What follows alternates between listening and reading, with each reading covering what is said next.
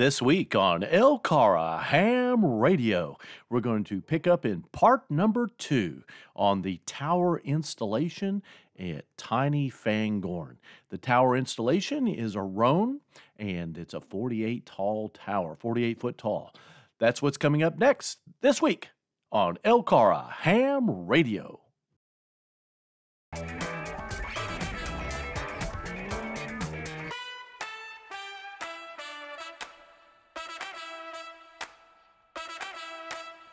Well, it was a nice sunny day, but a little bit windy and a little bit cold. KI4RWO, Ken, our professional tower climber and installer, came down to the property, which I have dubbed Tiny Fangorn, and we got busy. He had some legs created for this tower, and he's installed many of these over the years. This one he liberated from somebody who was getting out of the hobby, and then the tower had sat in a barn for quite a while and looked brand new, really not used much. So we had to start breaking ground. We utilized the legs to kind of give us some rough dimensions. We wanted about a yard of concrete ultimately, so we needed to dig this about a yard wide and height and depth. So King got to work. I was running the camera, but I'm also helping here when I'm not trying to take a video to show as we progress digging this hole. But you can see we're down about a foot at this point, but we've got 2 more feet to go, and we're still in topsoil at that point. You can see the dirt is kind of a yellowish brown. We're just starting to break into some of that red clay that we'll see in just a few minutes, sandy clay material. And he's got the breaker bar out, and we found that as you get deeper, this was actually an easier way to actually dig deeper. And then I would get down in the hole and start removing all of the dirt after he's broken it loose with this breaker bar. Now we're down about 1.5 feet, and you can start to see some of that red clay really starting to come through. Overall, as we're looking at my feet in the hole here, you can kind of see that demarcation line where it's kind of a gray-brown and then it turns to red. Doesn't look like this plot of land had actually been used for farming. And the dirt that we've been removing, you see now, is much redder in color and more clay. But it's also kind of sandy as well.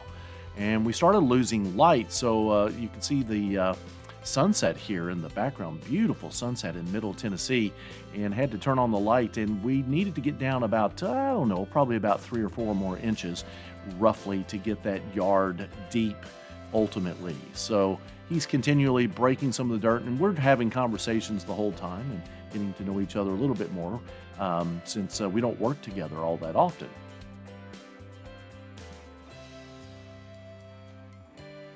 And again, it looks like Ken's doing all the work. In all fairness, he did a lot of the digging, but the breaker bar, he took care of that. He's done this many times, and then I would get down in the hole and remove all of the loose dirt and put it in the pile. Well, this is basically the hole completed at this point. And again, getting later, we're measuring the corners just to see that we're about 36 inches in. I think that one ended up being about 35, 36, somewhere in that ballpark. And we felt, you know, that is a pretty good place to be. So I didn't get a whole lot of good shots because we lost light. So I came back the next morning, and that's what's coming up in this next segment.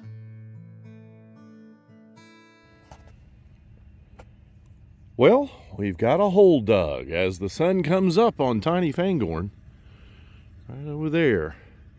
You can see the tower sections, and we have put the legs that we're going to concrete in.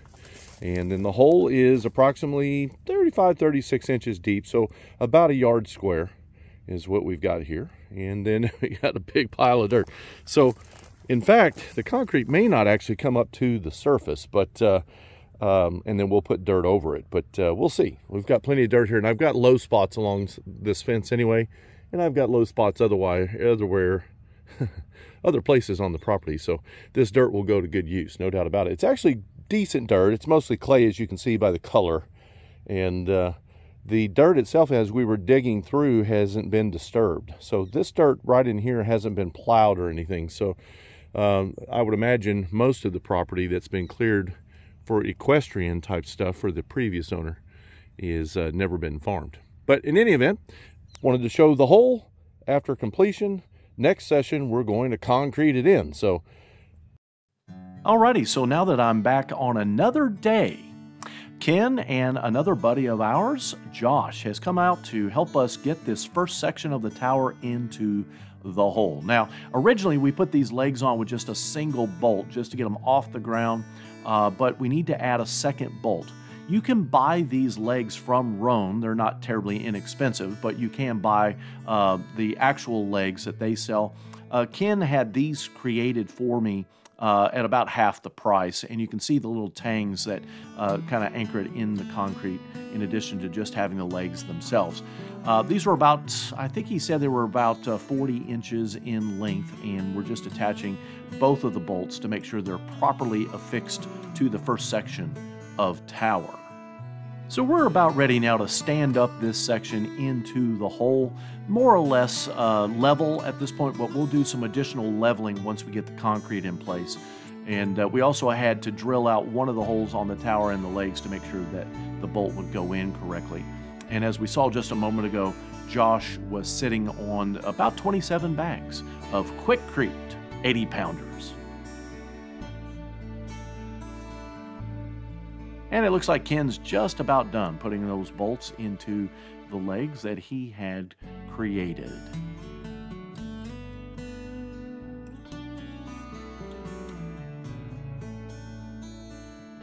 One other thing to mention here is safety. Ideally you want to do goggles, and when you're working with concrete, if you're not in a well-ventilated area, heck, even if you are in a well-ventilated area, it does help to have actually a mask on when working with concrete. I think because of the windy day, and probably because we weren't quite being as safe as we could be, we didn't have any masks on us. And but ideally you would want to have masks on when working with concrete. Now, Josh has a recipe that he uses with bags of concrete, and Josh does this for a living, basically. So he's got his jug here that is just the right amount of water for a bag of Quikrete or a similar type product. So a jug of water goes into the mixer, and then he empties a bag, lets that churn a little bit. Then we'll add another jug of water, and we'll add a second bag. So it's basically a jug of water per bag of concrete. This cement mixer is his. He brought it with him, which was really handy, and we have it running on a lithium battery. I don't have actual power or shoreline power yet at this location. And so we got about half, well, maybe a third of the bags in the hole at this point. And I'm using a shovel to distribute the concrete in and around the lake, so I am doing work. I'm not actually just running the camera. Here's Josh, just making sure that we get a good mix. You can actually pour Quikrete right in the hole directly and just pour water on it, but we decided to do a proper mix here, and Josh had the equipment, so we took advantage.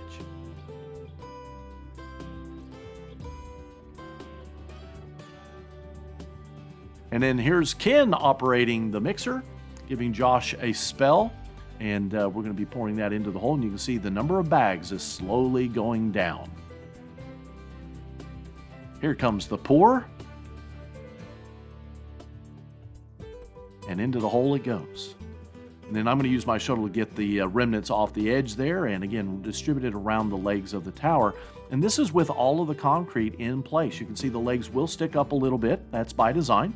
The concrete did not come up to the level of the ground, so we're actually going to fill that in with dirt, and there'll probably be grass growing around this at some point. I do need to get my mower in here so that I can get some of the higher weeds and thorns out of here. And then this is the next day. I was just checking on the curing process, and we're basically done with this first section of tower. So now I need to get Ken out here on another good day, hopefully not too cold, to add the other sections, and that's with the dirt in place. And we've had a good rain since then, so this has had a chance to settle in nice and neat. And if we ever need to take the tower down, again, a portion of the legs do stick out. There's the other sections for the next part in our series. For the Lake Cumberland Amateur Radio Association, I'm KI4BDP. Thanks for watching. Hope you're enjoying the series. Stay tuned. 73.